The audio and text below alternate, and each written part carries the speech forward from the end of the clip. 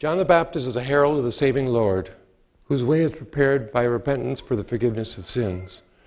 As we hear the careful record of human leaders, we sense the spectrum of political and religious authority that will be challenged by this coming Lord. A reading from Luke chapter 3. In the 15th year of the reign of Emperor Tiberius, when Pontius Pilate was governor of Judea, and Herod was ruler of Galilee, and his brother Philip ruler of the region of Iturea and Trachonitis, and Lysanias was ruler of Abilene, during the high priest of Annas and Caiaphas, the word of God came to John, the son of Zechariah, in the wilderness. He went into all the region of Mount Jordan, proclaiming a baptism of repentance for the forgiveness of sins, as it is written in the book of the words of the prophet Isaiah. The voice of one crying out in the wilderness, "Prepare the way of the Lord, make his paths straight.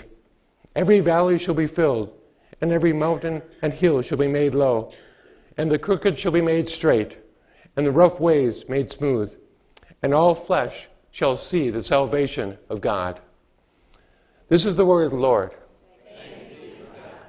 Please be seated.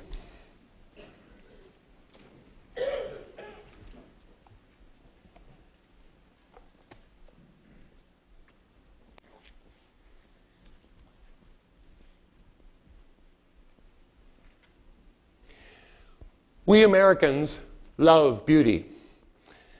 Our TV commercials have nice, bright colors because then we'll pay more attention. We spend a lot of time on money on beauty in America.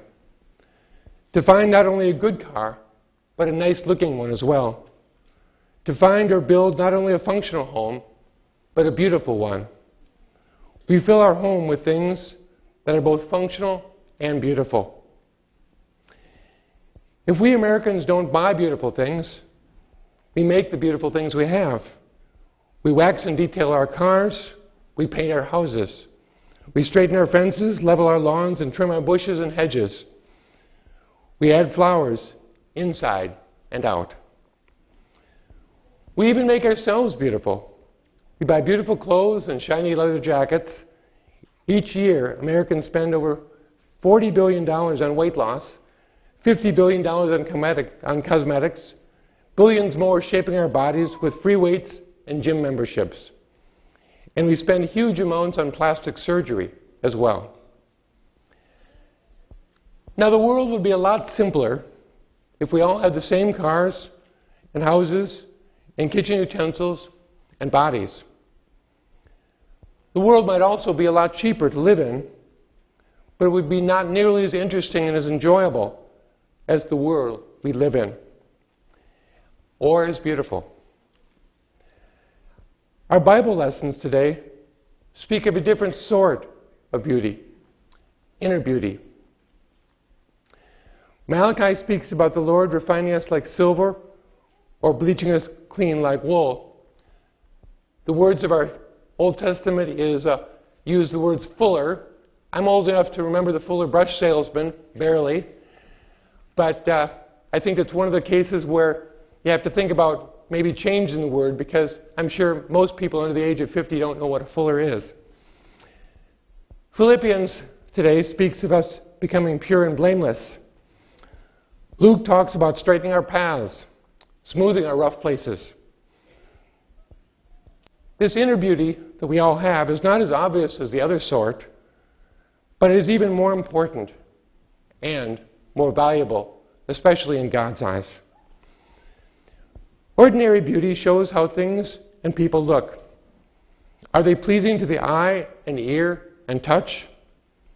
Inner beauty shows others who you truly are.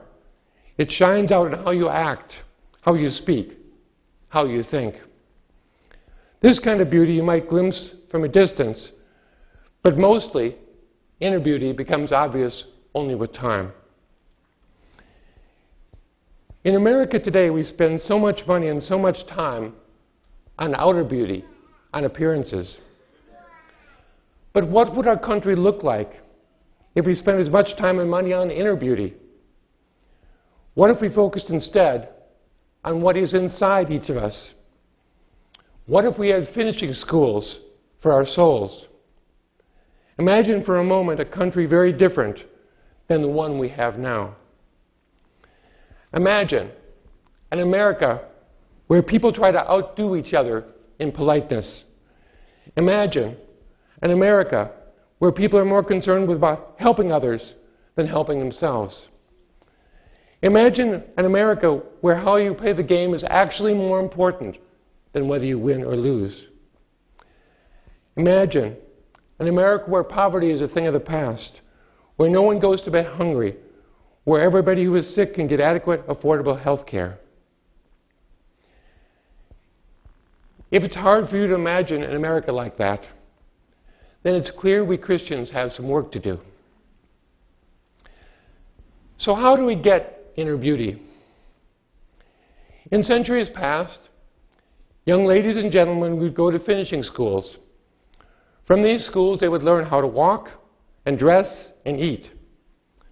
But the schools would also try to teach them inner beauty, how to be polite, how to make a guest feel at ease, how to get over awkward pauses in situations without embarrassing others.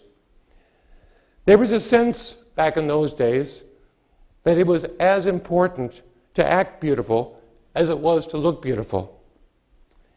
Is that the America that you know? If not, then how do we relearn these values today? How do we do it? So much of it begins with us. Most of us underestimate how big an influence we have on the people around us. Remember being on a lake shore on a gorgeous summer day? On a day like today, it's hard to imagine, but I'm betting you all have pretty good memories and pretty good imaginations. Remember the fun you had as a kid tossing rocks into the water? A single stone would send ripples out in every direction. As the ripples would fade off into the distance, it was hard to tell exactly how far they went. Our actions and thoughts and words, our inner beauty, has the same effect on others. We never know how far out our inner beauty ripples. 45 years ago, I was in 4th grade at Roosevelt School in Owatonna. To this day, I remember my 4th grade teacher, Mrs. Toager. Ruth had an inner beauty. She seldom got angry, had kind words for everyone, and had a way of making everyone feel special. She would look my way and wink her eye as if I were her favorite pupil. Years later, I found out that nearly everyone had received that same wink. Nearly everyone felt that they were her favorite pupils, too.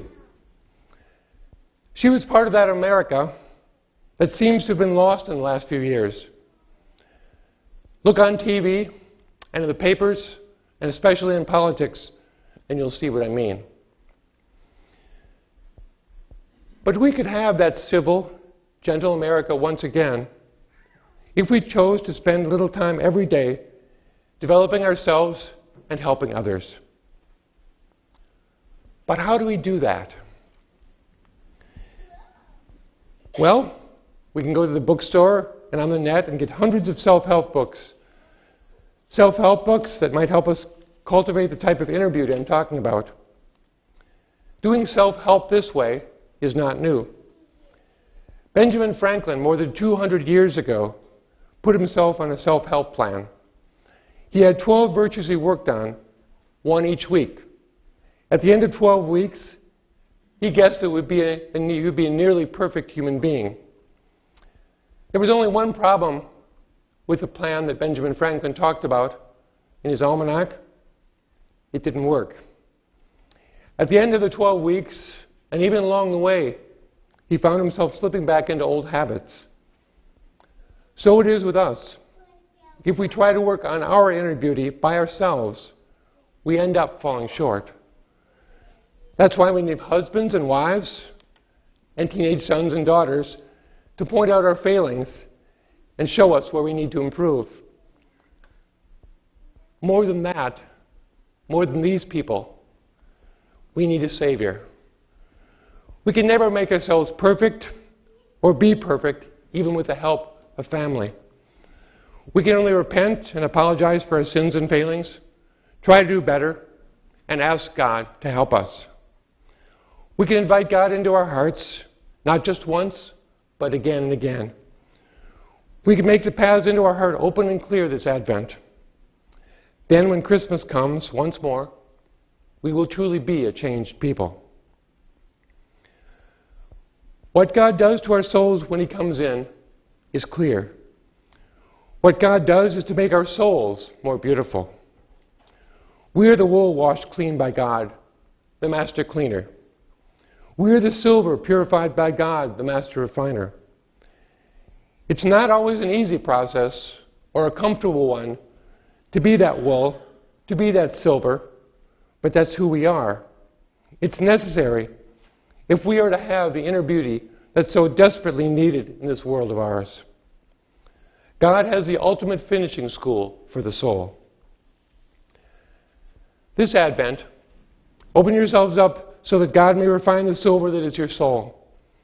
Enter God's finishing school. Open your hearts to God and you will see salvation this Christmas as you have never seen it before. If we do this, we will be a changed people. Beautiful as inside as well as out. If we do this, our beauty and goodness will ripple out in 100 different directions. Who can say where those ripples will go and who they will touch? The angry teen, the lonely grandmother, the broken of body, the sick of soul. Who knows? If we do this, our world will be a changed world this Christmas and ever after. May it be so. Amen.